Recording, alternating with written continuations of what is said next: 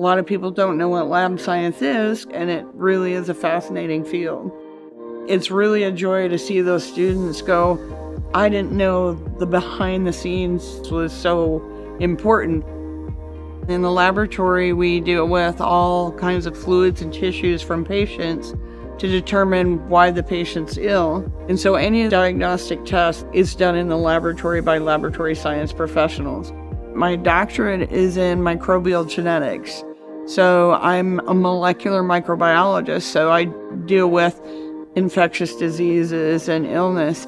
And then a colleague of mine, through our professional society, said, we're going to have this position open at the University of Cincinnati, and we really want to develop a graduate program. And I was like, I would really maybe be interested in doing that because I taught undergrads for a long time. The University of Cincinnati has always kind of been the program to look at and model in medical lab science. They had a very high quality reputation from the undergraduate program, and the position that I interviewed for was the opportunity to build a master's program. In the laboratory world, there are several levels of practice. It is a profession that has a very vast career ladder. Whether you want to test samples for patients or you want to be in the industry and develop what those tests are, or whether you want to teach, you really can cater your career to what your interest is in lab science. I do not live in Cincinnati.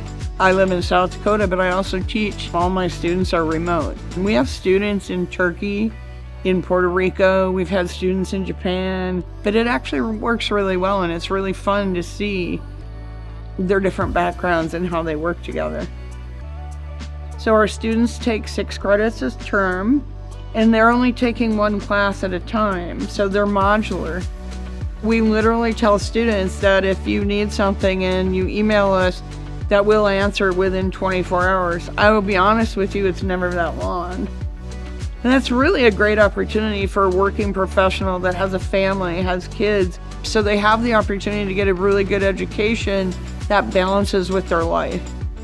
Probably the most common role we see is individuals in supervisor positions that want to move up to managers or director positions.